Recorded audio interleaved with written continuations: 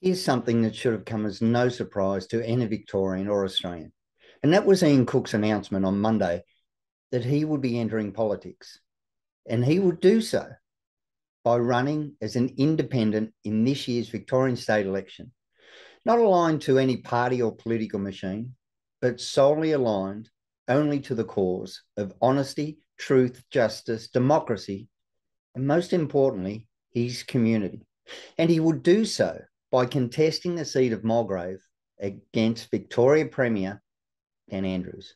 The man Cook considers is not only responsible for playing a key role in the destruction of his family business, I Cook Foods, but he is also the leader of the Labor Party that is constantly dogged by scandals, a series of IBAC investigations, and the revolving door of resignations of senior ministers.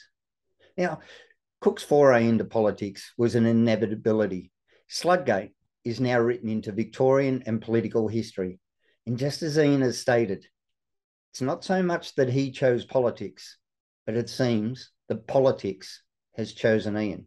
And in many ways, Ian Cook's hand was forced by the ongoing corruption that has run rife throughout the Victorian government. Since 2019, Cook has been the man at the centre of a scandal which Hollywood would find hard to conjure up, involving a cast including Dan Andrews, Prime Minister Anthony Albanese, Brett Sutton, and a merry band of men and women from the Department of Health, the City of Dandenong, and Victoria Police.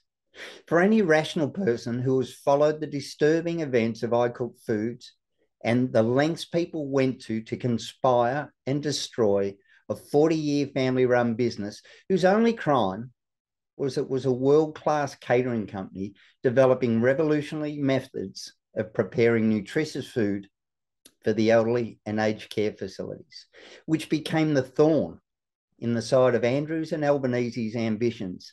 And it stood in the way of a money-making scheme and agenda fomented by the Premier and the Prime Minister to establish a catering company known as Community Chef. I Cook Foods was Community Chef's stumbling block, the barrier between success and failure, and Community Chef's ability to act as a fundraising operation to actually support local government and state political campaigns. And for Community Chef to do what it was actually meant to do, I Cook Foods had to be out of the way.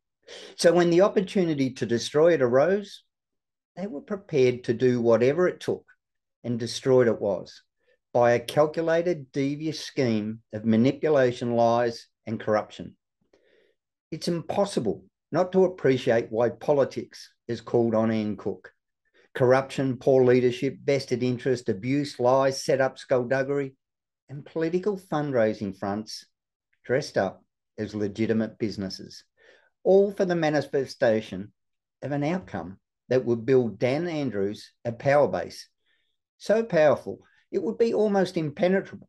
And here we are, 2 election terms in office, and if we're to believe the latest polls, with a third now in the offing.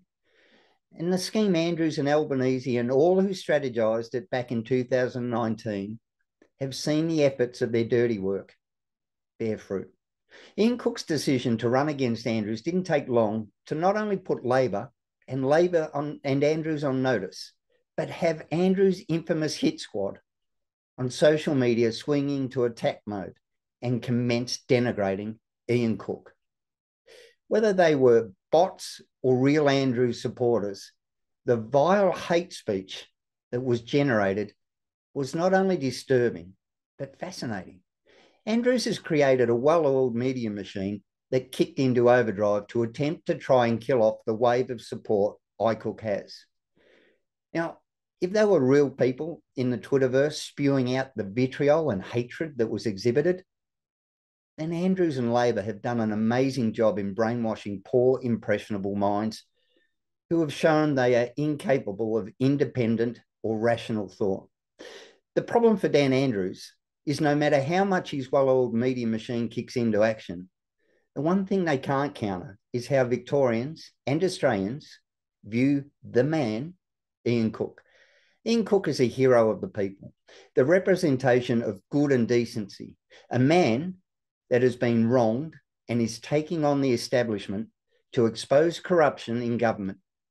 This is a narrative and a force Andrews and his team can't battle against and win. Speaking with Ian earlier, he has promised to offer Andrews the opportunity to attend every one of Ian's town halls or events in the lead up to the November election to rebut any of Ian's statements should he wish. Does anyone really think that Andrews will front this or take up the opportunity? I doubt it.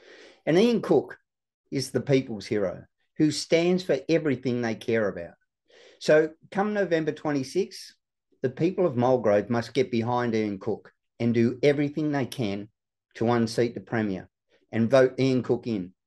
Because this election is an election where Victorians and the people of Mulgrave will either vote for democracy and a candidate with a commitment and loyalty to the local community and personal integrity, or one whose loyalty lies with party politics and the retention of power for both personal and political gain. The choice is yours, Mulgrave.